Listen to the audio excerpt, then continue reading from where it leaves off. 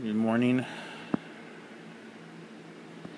Alright, so we're switching from surface area to volume. Hope you guys had a good weekend. Now, how do we approach volume? Well, if you remember, for surface area, it's like wrapping a gift. How much wrapping paper do we need? How much can we put around this figure? Whatever it is. Those of you that get into the retail industry will find out. Sometimes wrapping gifts sucks. Personally, I like it. Anyways, that's surface area. We're switching to volume now. Guess what? Volume is how much can you put inside it. Okay? So just like surface area, it requires you to focus on the dimensions it needs for each formula. I'm going to provide you with the formulas. You just need to break them down. So, if we look at number 1, actually more importantly, if we look at the dimensions that are needed, let's look at this lesson. 11.7 revolves around prisms, rectangular or cubes. Also, any other type of prism that does not have a regular square or rectangular base, which means the name comes from whatever the base is. So if it's a triangle, it's going to be a triangular prism. If it's a hexagon, it's going to be a hexagonal prism, and so forth. We're also going to deal with cylinders. So those are the 3 we're going to talk about in this lesson. We're going to focus on the first one, the rectangular prisms or cubes. You need these 3 things. You need length, you need width, and you need height. So if we go to number 1, all 3 are provided. Because it is a multiplication problem, it doesn't matter whether length, width, or height comes first, or who length, width, or height is. You're multiplying. Okay? So if we look at number 1, typically people call the longest side, that's my length. And that's fine with me. So we'll call that length. We can call number 9 width. And if you want to call 17, you can call that height. Or switch them around. It really doesn't matter. Notice how volume is your length times your width times your height. In this case, they put the width first, the height, and the length. It doesn't matter what order they come in. If you go to number 2,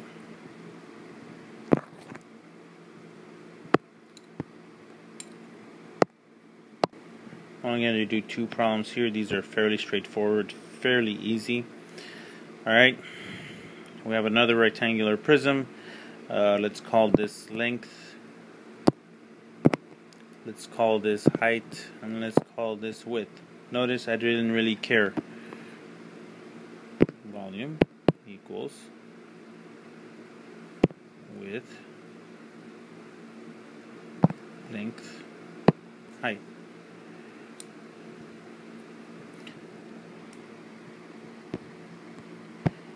Okay, so here comes the doozy. Here comes the all other prisms.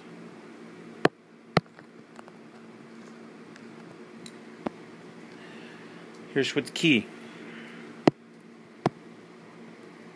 The big B. You have your formula. It's going to be a multiplication problem. You're going to multiply big B, which is the area of the base. So that means you are going to have to find the area of whatever the base is. You only need one of them, okay?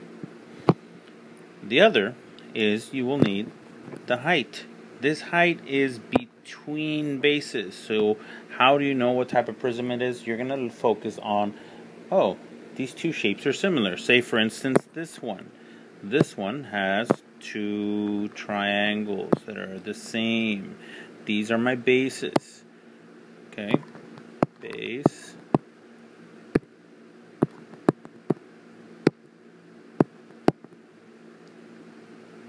And base on the bottom. That space between becomes your height. So let's look at number 5.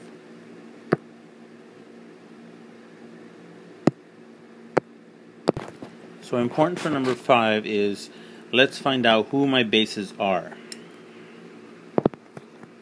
It's a triangular prism. I know that, and I'm naming it because I have one triangle here, then I have another triangle back here. Those are my two similar triangles. Those are my bases. So now that I know my bases, I know that the distance right here between this base and this base, this is my height. So for the big B H, I have my H. Bam, there it is. Okay. So now we need to solve for the area of just one of these triangles. Notice they give us this right here. This is a triangular height. This is the height so that we can solve for this guy's area. We know that triangle area is equal to 1/2 base height. And it's a little b because it's this base right here. This is my base. 5.4 is my height. Plug those in, you get your area of your triangle. Then he goes into this formula. This is the big B times the height. We'll do one more. Let's do the trapezoid prism. Well, I already named it trapezoid. That means I know what type of bases they have. Here we have one trapezoid. Here we have another trapezoid. Okay. Those are my two bases. Those are the two similar bases. Your bases are not going to be unsimilar. They're not going to be different. They have to look exactly the same. So I have two trapezoids.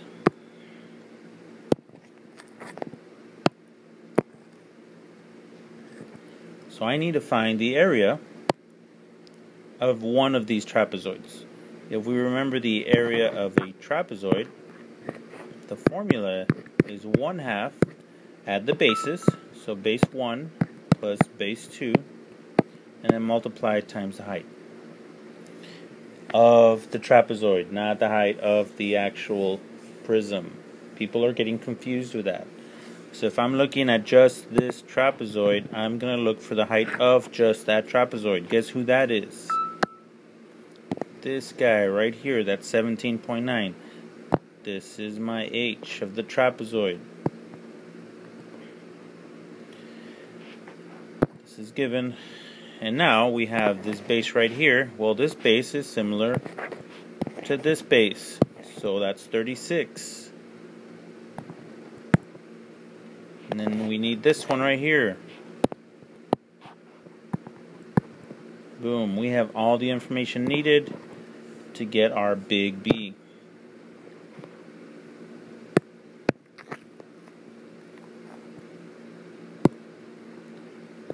Big B times the height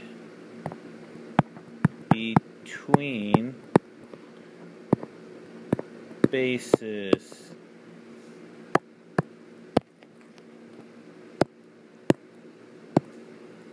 So here is one trapezoid base. Here's another trapezoid base. So the distance between is this thing. This one. This one. Oh, look, this one. This one has a value of 25. This is my height of the trapezoid. Bam. The rest is just calculator work. Put it in the calculator, press enter, and unless you entered it wrong, you should get the right answer. The homework assignment for this one, let's look at what I can do for you guys. Oh, I still have to go over cylinder, but let's, let me go over cylinder before I give you what the assignment is. Hold on. Alright, we're finishing off with cylinders. We're dealing with volume. Again, we are focusing on this formula. and what is needed. Pi, we already know that I want you to use, for now, those of you that don't have a scientific calculator, I'm going to have you just use 3.14. If you have access to a scientific calculator, your measurements are going to be a little bit more accurate. Your numbers are going to be a little bit different than my answers on your homework assignment, but that's okay. If you're off maybe by 2 or 3 units, just know that it's probably because of that. So, moving on, we want to fulfill the formula. Volume equals pi r squared times height. That means we need the radius and we need the height. So one way or another, we're going to have to solve for those.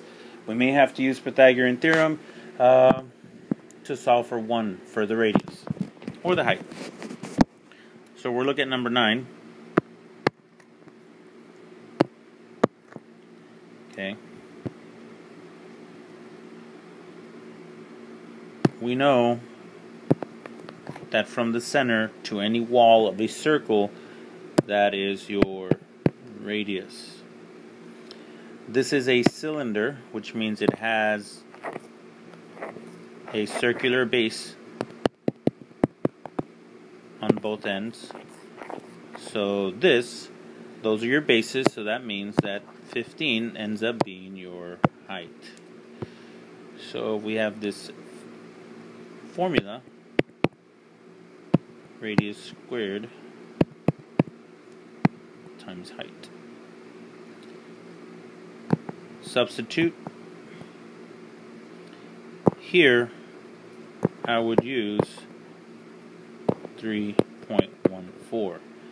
So if we use 3.14, this would look like 4860 times 3.14. Your answer would look like this: 15,260.4. This would be okay. Notice how they are almost similar.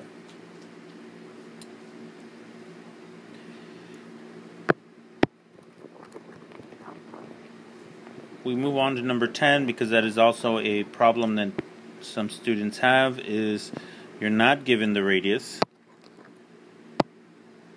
Okay, you're given this full length from one edge of the circle to the other edge, passing through the center. We all know that is the diameter. Well, if I move over here, your radius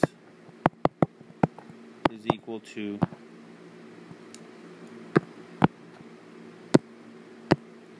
half your diameter.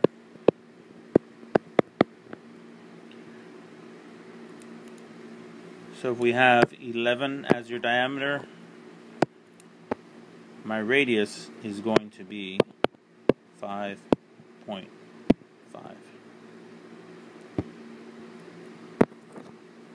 Here we have one circular base, here we have the other circular base. So 21 ends up being the height of the cylinder. So we have everything we need. We have the radius squared, we have your height.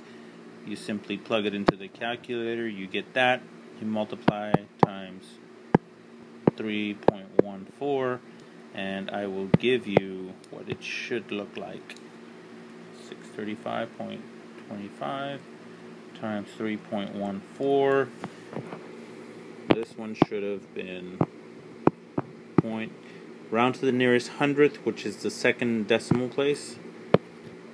So this would be what I would put on the answer. I have a scientific calculator, but not everybody has access to it. So, and if you don't know how to use your phone to access a scientific calculator on your phone, again, use 3.14 for pi. So now let's look at your homework problems. I promised I would go easy on you guys. We have a total of 14, so let's go with 7 problems.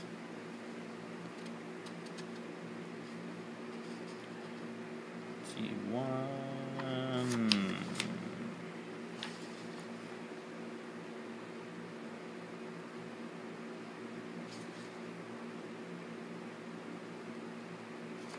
Let's go 1 through 6 and 14. Have a good time with that.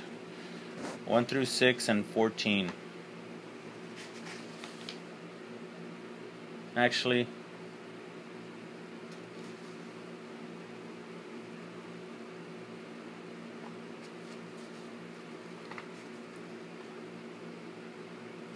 one through 5, 10, and 14. I'll put it up on the notes, on the actual instructions on Google Classroom. Stay tuned for 11.8.